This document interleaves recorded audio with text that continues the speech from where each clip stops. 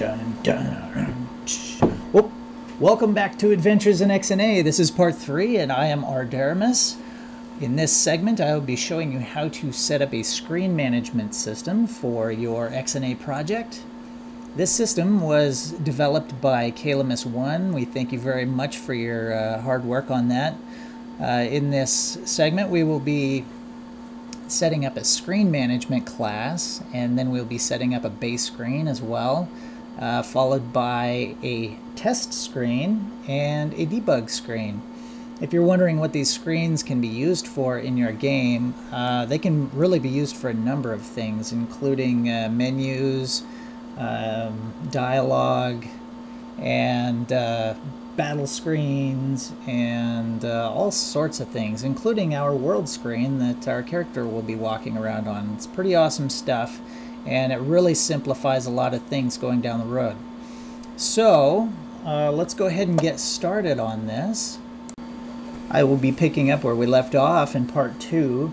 So if you don't have that source code, you may want to go back and review those earlier episodes, or just download it from the links available at the bottom of the previous video.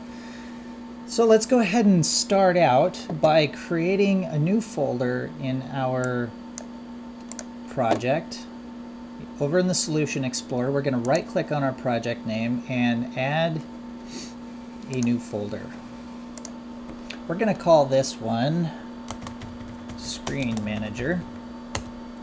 And this is where we will store our screen management class and our base screen.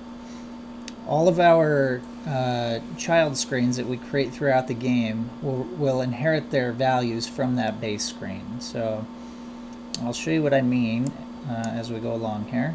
We'll start out by adding a new class to this new folder.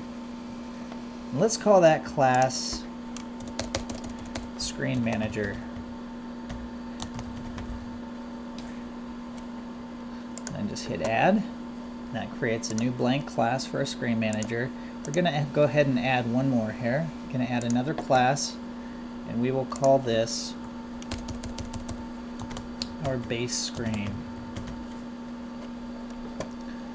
Alright, so we have these ready to go. Let's go ahead and, if you don't already have your screen manager class open, you can double click on that or select it from your tab up here. The first thing we're going to do is go outside of our class here and add a public enum screen state. Okay, this will track the state of our screens. We're going to set 3 screen states for now to keep it simple. We're going to have active, shutdown, and hidden. Oops, not hitting. Alright, so we'll keep it at that for now, and then we will go ahead and jump into our base screen class. Now, first thing we want to do in this base screen class is set it to must inherit. Okay? Alright. What that means is that this class cannot be used directly to create a new object in your game. It has to be inherited by another class. So what we will do here is add a few default properties for our screens throughout the game. So we'll say public name as a string, and we'll just set that to be blank by default. And then we will have public state as screen state. Remember, we just created that. That's the enumerated list of screen states. And we will set the default screen state to active.